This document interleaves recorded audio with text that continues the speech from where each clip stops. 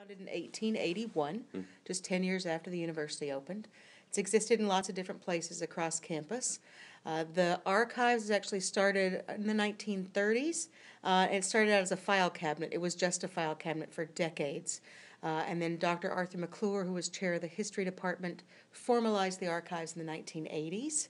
The archives and the museum became sort of joined together in the 1990s. That's the way it's worked since then. The museum collection is a general collection, so it's everything from all over the world. It's not directly related to campus.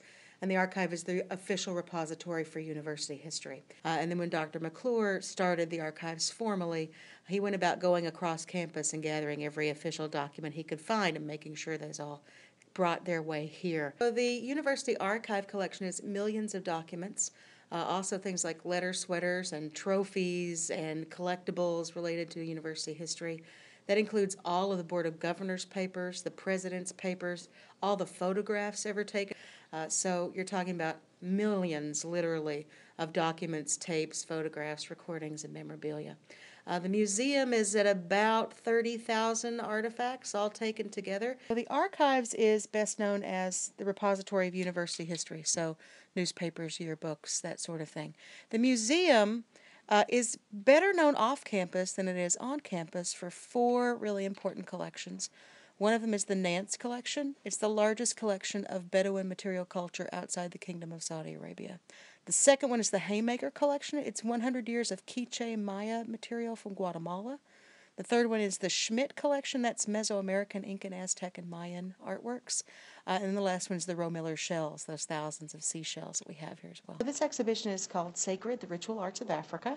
It's an exhibition from a private collection called Masquerade, owned by a pretty well-known African art collector who lives in Kansas City. This exhibition is West and Central African artworks, most of them related to indigenous African religion and religious practices.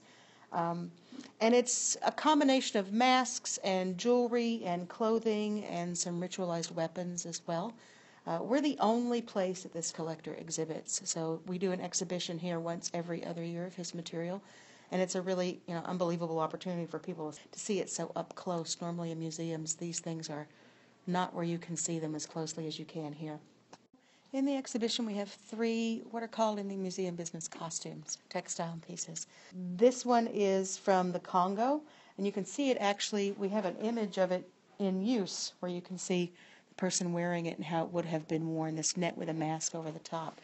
This Yoruban one from Nigeria is a mixture of printed cloths, woven cloths, quilting, netting, even beadwork at the top with a mask as well. So this particular one is actually not native cloth. This is all cloth that the EBBO brought in from somewhere else, but it's all stuffed with vegetable fibers. It's all stuffed with plant material in order to give it that body. And then the mask that goes on the top has this headdress, and the higher and more elaborate the headdress, the higher the person wearing its status may be.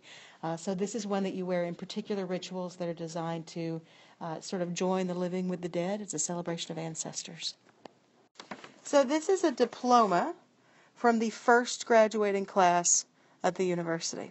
This is a diploma for Edwin Gilbert of Warrensburg, who graduated the 28th day of June, 1872, one of the oldest diplomas in the collection.